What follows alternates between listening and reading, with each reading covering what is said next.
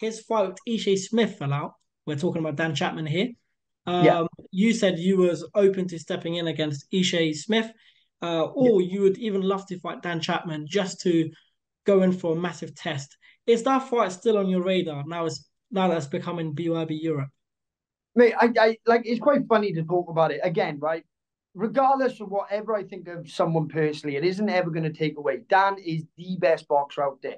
And as far as I'm concerned, he's king of the lightweights. He is and I'm sure eventually someone will get back to him and be like, oh, Ash said about you. Listen, I speak nothing but highly about you.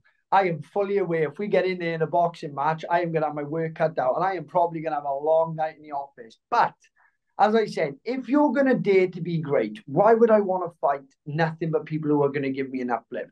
I would rather fight the best of the best.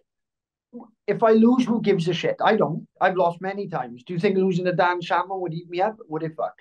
Excuse the French, but it wouldn't.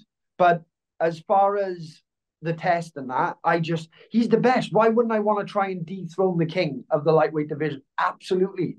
And I tell you what, any fighter who wouldn't really step in there to fight him or wouldn't step up, like look at Sweeney and things like that. People who ever say no to like the top end fighters, you're protecting yourself for no reason. Again, I get it with money and things like that, but as far as like, yeah, Chapman would be my dream fight, 100%. Because again, if I'm gonna dare to be great, then I want to fight the best. I don't want to fight someone and just be like, okay, that he was okay, he was good. No, I want the best.